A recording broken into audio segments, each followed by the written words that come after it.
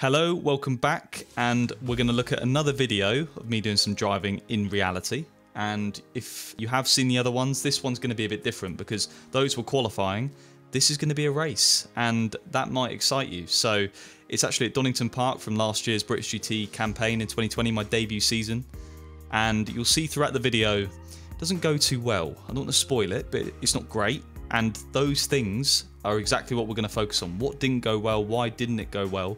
Because as a season, the things that didn't go well in this video were the theme as to why we didn't win in our debut season. So yeah, it's an interesting video. That's enough waffle. Let's get into it and see what exactly went wrong. And so we're on the grid, quite far back. And that is because Michael in the pro session of qualifying set a time that was only 6/10 off the pole, but it was so close. It's savagely close in the pro qualifying. Such good drivers that we resulted in being 9th or 10th or whatever. And the reason I'm starting the race with the pros is because in quali the day before I set a 27.0, Michael set a 27.2. So because I did the faster time, I'm therefore out with the pros. It's just the way British GT do their ruling. So my fourth race start, my second in the wet, because the first race of the day was wet, although I didn't start that. So this is my first ever race start in the wet, and the second meeting at Donington Park. I think at this point we were leading the championship, so we need to salvage some points. And you can see it's damp, it's intermediate, it's not fully wet, but still it's challenging conditions, a little bit like Imola last weekend on the F1. You know, very, very slippy, and you can go from hero to zero very, very quickly. So we're doing everything we can to get heat into the brakes and the tyres as much as possible, but looking back now, that's one weakness I do immediately see is we're not doing that enough. We're in quite a high gear, we're not being very aggressive with the steering, we're being quite tentative on the throttle and the brakes, so we could be doing more in that area. But hindsight's a beautiful thing when you do the best in the moment with the experience you've got, and that's what I did. But yeah, there's no replacement for experience. There's just not. So later on in the year at Snetterton, when it was also wet, it was much improved. And British GT in 2020, there was 9 races. 4 out of 9 were wet, so almost half of the calendar was wet. And you'll see throughout the race what the issue with us as a package, myself, the car, why we weren't as strong as we were in the wet compared to the dry. Because in the dry we were doing poles, wins, podiums, but in the wet it just all went down the toilet, really. No other way to say it. But you can see we're coming up to the final corner, and once we go around the final corner, rolling start into turn 1, and the racing will begin. So I'm just fully focusing on making sure I don't miss the start. The leader's already round the corner, as we're really close behind the McLaren in front, waiting for those lights. I don't really think I can see the lights, but I'm looking for the cars, and the lights go out. Go, go, go, as we go into turn 1. Get the Lamborghini on the left. Brake a little bit early so we don't cause a massive pile up. That would be a way to make a name for yourself. Into turn 1. Make contact with the Mercedes slightly on the exit. Phil Keen and the Lamborghini cuts us off, and then we do actually go around the outside of Phil Keen down the Craner curve. So at this point in time, I'm thinking, this is my Senna moment. This is the drive of my life. What a start.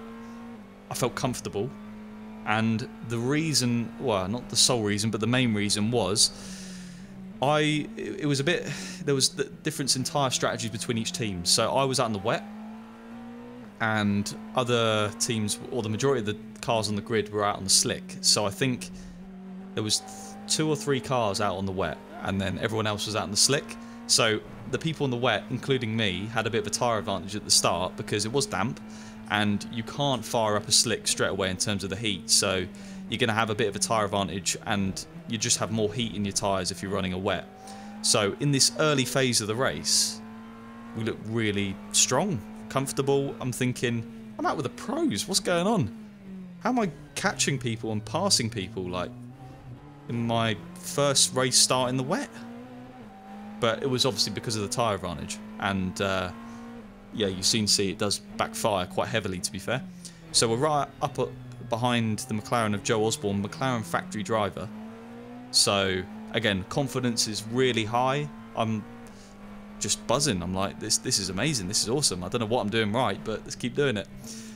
And you'll soon see it doesn't last forever. And it's annoying because the reason I titled the video the way I did is because we went into the final round of British GT with a really outside chance of winning the championship, but ultimately we were only 20 points or so off the lead, and we lost so many points in the 4 races where it was wet. We lost, I want to say like 50 points or something. So we could have, if the calendar was dry, I'm pretty sure we would have won a title. But that's a ridiculous thing to say. You know, it's wet for everyone, it's dry for everyone. You've got to do the best with what you have. You've got to make sure your lows are not that low. Be consistent. And we didn't. We had too many dips when it rained. And the reasons for that, I mean, myself, lack of experience in the wet. The car. The team, it was a new car for the team, the McLaren. So we didn't do any testing. Outside of the British GT weekends, we did no testing.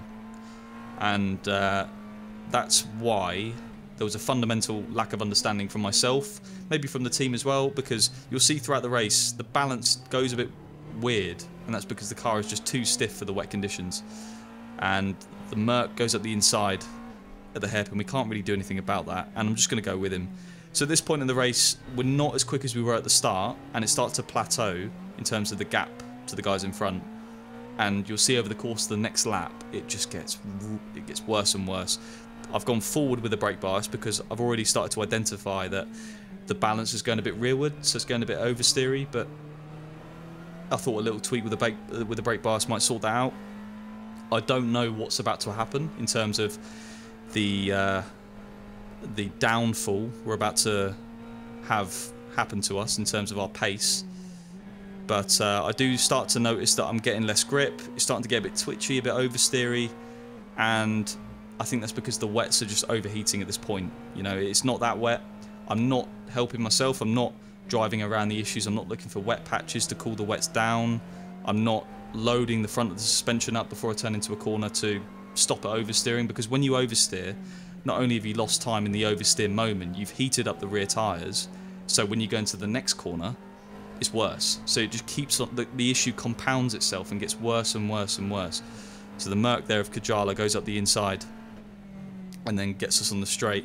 Defends, I was never going to go back up the inside. I'm starting to identify now something is clearly wrong, because I've lost like 3 or 4 seconds to the guys in front in one lap, which is just mental. I mean, to this point, you know, think about it. I won the first race.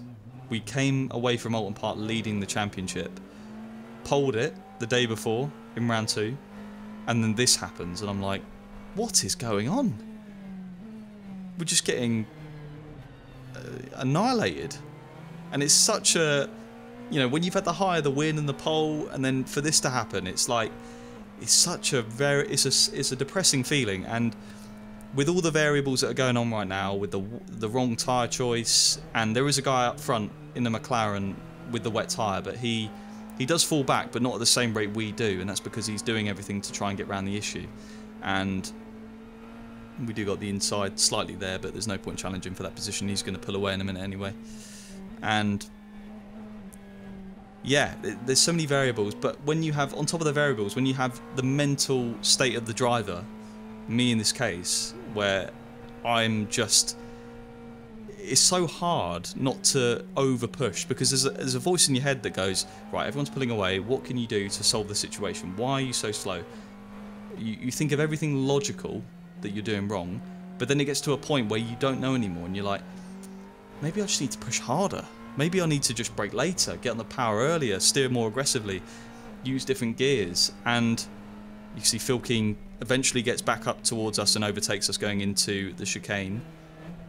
So I don't know what happened to him at the start. He must have fallen back quite a lot. And there's still a couple of GT3 cars behind us that are yet to pass us yet, and you'll see that over the course of the stint. But yeah, you just start over pushing, and you can see there we're just oversteering absolutely everywhere, especially in the slow corners. But to refrain yourself from pushing or not pushing that 5 or 10% too much in the wrong moment where you throw it off, go on the grass, hit a barrier, hit another car. I mean, that is the worst thing you could do as a driver in real life. There's nothing worse than crashing. And I know the race didn't go too well, but if I crashed, if I let the situation get on top of me and threw it off, the team would have seen me in a different light. I'm pretty sure. You know, there's no two ways about it. There'd be a lack of respect going into the next round. Me mentally, I'd lack a bit of confidence going into the next round. It's the worst possible thing to crash, and I tried to keep that at the forefront of my mind. You can see there a McLaren on the right that's spun off. But it's hard. It's like an internal battle with yourself whilst driving round. Like, push harder, don't go off. Push harder, don't go off. And yeah, I think with experience, I would have known, look, this is going to be an uphill battle anyway. I'm on the wrong tyre, the setup's not there. Let's just drive around the issue, get to the pit stop, no worries. But yeah, when you're new, you want to prove yourself. You got a limited chance or a limited amount of races to prove yourself in the championship. You want to do everything you can to impress. And yeah, when basically I'm watching my dream go away, it's not a nice feeling. It really isn't, and it's embarrassing because I remember my family were there. I'll show you in a minute because they're on the hill. My girlfriend's family were there. I had a couple of mates there as well. I mean, there's other people as well, so you want to impress everyone that's watching. And when they're seeing this, it's embarrassing. It's just, you think, you don't know what to think, but it's a horrible feeling. The worst feeling for me anyway that I can ever have. Because, you know, when you think it's the only thing you're good at and you're getting embarrassed in front of everyone else, not a nice feeling. So going into turn 1, we're experimenting with the lines, and it's a learning experience. It's worth saying that. You know, you come out of this race, and I did, with a lot more information in my head as to what I should do in certain scenarios. Going down Craner curves, we're completely driving the car on the rear now. You can see it's at the start it was perfect, the balance was perfect, but now it's just like twitching absolutely everywhere. The hill there, right on the crest, that's where all my family and that were. So they could only see me go up the hill really, and they were probably thinking, why is he so slow? I'm losing like 2-3 seconds every lap to the lead cars. And yeah, I mean, it's quite clear to see from the onboard where we were losing that time, just from a lack of grip basically, and shedding time in where the car's sliding. We're waiting to get on the power, we can't brake as late as everyone else. That's what happens when you have a lack of grip. And the thing is, when I say there was 4 wet races, in the final wet race of Snetterton, we did crack the code. We figured out what we were doing wrong. With the setup, with my driving. Like, I look at it now and I'm thinking, you know, there's certain things with the braking, with the steering, and the setup is crucial, don't get me wrong, but the driving could have been better. And, you know, one day I might post a Snetterton on board on this channel as well. You can see that we let the Lamborghini go there. I think for a couple of corners he was right up in our mirror, and I had so much going on in my head. I was like, let's just let him go. We might learn something if we stick behind him. And unfortunately he's too quick for us to actually learn anything, so he doesn't just pull away, but that's alright. And at Snetterton, yeah, it was good. We were I think when I was on track in the second half of the race, albeit it was with the Jaaames and the slower Silvers, but we were the quickest car on track by quite a margin. So I think if we had that experience and that performance in this race, we would have been at the front, I think. So it doesn't rain. You can clearly see we're not having a Marcus Winkelhock Nürburgring 2007 moment, unfortunately, but in the second half of the race, when we make the pit stop, we go on the slick, Michael O'Brien goes out, and I think he turns out to be the fastest car on track, so we have the pace in the dry. We just didn't know what to do in the wet to start with, and eventually we did, but by that point, that was round 8 of the championship, the Snetterton thing I'm on about, and you got 1 race left, and that's it. So that's why you need to test, you need to get all these little issues and things of comfort and performance on the setup and performance in my driving out the way in the testing. So when it comes to the championship, the all-important races in the championship, you're ready and you can deliver and you can get the points. And you know, that's no one's fault. That's not the team's fault. That's not my fault. That's not the sponsor's fault. You know, world's fastest gamer. It's just the way it is. Motorsport costs a lot of money, and if you don't have the money to go testing, you don't have the money to go testing. And I think we did the best job we could, given the tools we were given, to do a good job. I mean, there were there were low moments like this, but that's part of it. So the McLaren there goes at the inside of the final corner. And that is the final GT3 to pass us as well. So we're in the GT3 pack, stone dead last, which is the worst place to be, really, isn't it? And if you've noticed, over the course of the stint, I've gone forward with the brake bias more and more to basically counteract the rear instability I'm getting everywhere, mid-corner, entry, exit. But when it's such a core issue like you're seeing right now, and it's clear, like the suspension's too stiff, the rear tyres are overheating, it's just out of control, basically. A brake bias adjustment will not fix that. It might help it a fraction, but it's not going to help it. You know, it's not going to solve it, sorry. And that is just how it is. But, you know, at least we're thinking sort of intuitively in the moment. We're trying to do something about it. We're not completely losing our mind.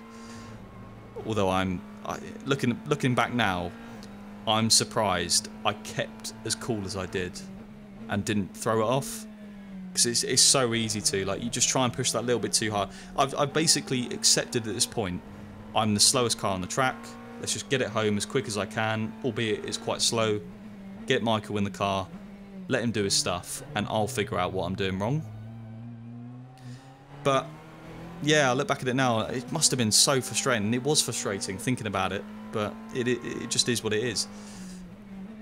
Going into the final corner. I think this was the theme for the rest of the stint, really, was just frustration. The track got drier, the tyres got more hot, the balance got worse, my driving got more frustrated and more aggressive, and more mistakes were made. So that is the theme of it. But I think we'll cut to the final lap of the stint, which is about 10 minutes away, and just before Michael gets in the car, and we'll see what the balance is like then, and let's see how we ended the stint. And as we approach the final corner then, on the final lap of the stint, going into the final corner, we've already engaged the pit speed limiter to basically prepare ourselves. The pit speed limiter engages when you go below 50 kilometers an hour, and we go to 49 kilometers an hour on the final corner, and it engages before we even get into the pit lane, all the way back there. And you can see we're so frustrated with everything, with the stint, that little mistake with the pit speed limiter in the final corner. But we've got to focus up, we've got to fix up going into the pit stop, make sure we get Michael in the car as quick as possible so we can get some points. And we did salvage a couple of points. Michael did a really good job on the slicks to get us back in the race. And that was that. So that was one of the most frustrating periods, or 20-30 minute periods of my entire life. And you've just witnessed it. Horrible to watch it back, because I know I'm so much better than that.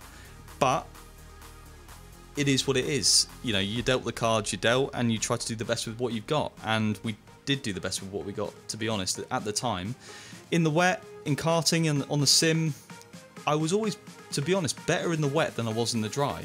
So having that reality kind of thrown at you was horrible.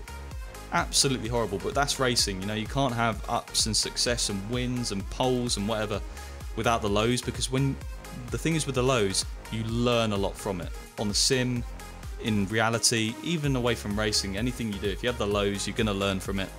And we did. So anyway, I hope you enjoyed the video. I hope you enjoyed my misery for 20 minutes. And if you did, give it a thumbs up. And yeah, sub up to the channel. There will be more stuff like this. I could maybe show you the Snetterton wet race where we did crack it in terms of the setup of my driving. That might be quite an interesting comparison to show you.